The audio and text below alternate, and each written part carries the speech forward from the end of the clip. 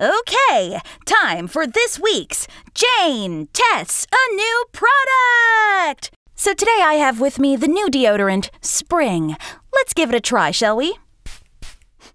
Oh, okay, this does not smell like a unicorn in a meadow eating fresh grass during the springtime? What? Okay, this is more like a regular horse sweating in the stable in the summer. People are always asking us, how do you get to the unique smell of Puberty, the new fragrance from AmazeOrg? Let's take a peek into the body odor labs and find out. During puberty, young people's sweat glands produce more sweat than they used to because of the increase of hormones in their body.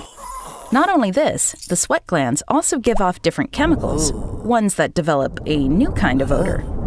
Fortunately for us, it can come from lots of places on a teen's body, under their arms, from their genitals, from their feet, or just about anywhere.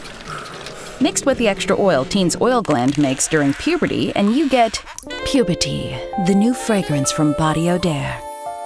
But to be honest, most people ask us how to get rid of the unique and sometimes strong odors of puberty. Well, good hygiene should do it. Taking showers every day, with soap, and shampooing often, using deodorant. And don't forget to put on clean clothes, socks, and underwear each day. You could be the best face washer in the world and still get acne, pimples, or zits. They may appear on your face, back, or chest. If warm water and soap doesn't help, you may also need acne cream that you can get from a drugstore or medication from a doctor. Oh, and squeezing it won't make it go away faster. It'll just become more swollen and red. As hard as it may be, it's best to leave it alone. Hair can also appear just about anywhere on your body during puberty. Under your arms, on your legs, on your genitals, face, chest, or back.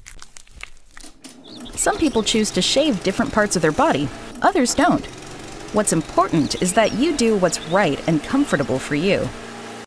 Other ways to take care of your body during puberty is to make sure to get enough sleep. Find fun ways to get lots of exercise. Drink plenty of water and eat healthy foods. Good luck!